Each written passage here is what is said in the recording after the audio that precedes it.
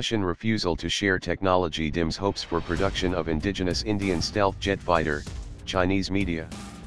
Russia's refusal to share vital technology with India has doomed India's cherished project of developing its very own fifth-generation stealth fighter.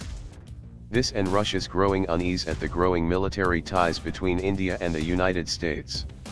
India's Sukhoi/HAL fifth-generation fighter aircraft, FGFA, project was to have been developed and produced by Hindustan Aeronautics Ltd, HAL, with technical assistance from the Sukhoi Company at the HAL facility in Nashik at an estimated cost of $25 billion.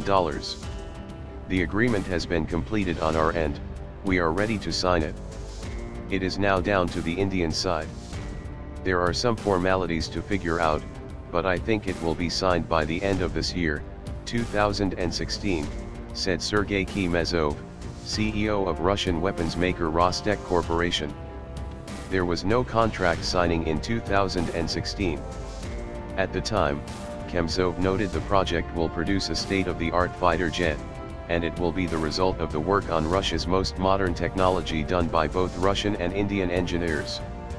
As fifth generation, it means fifth generation speed, ballistics, and military equipment, avionics and stealth capabilities among other qualities. With Russia dragging its heels, the fate of FGFA, now known as the Prospective Multi-Role Fighter, PMF, hangs in the balance, and might well be doomed. India is frustrated by Russia's refusal to share critical but secret aircraft technology. India also demands a full-scale transfer of technology to boost its indigenous fighter manufacturing capabilities. Equally important, India wants a guarantee Russia will upgrade PMF in the future. This means Russia must share the source codes that control the fighter's multiple systems with India, and Russia in the past has shown no intention of doing so. The FGFA/PMF project has been set back by repeated delays since the start of the project in 2007.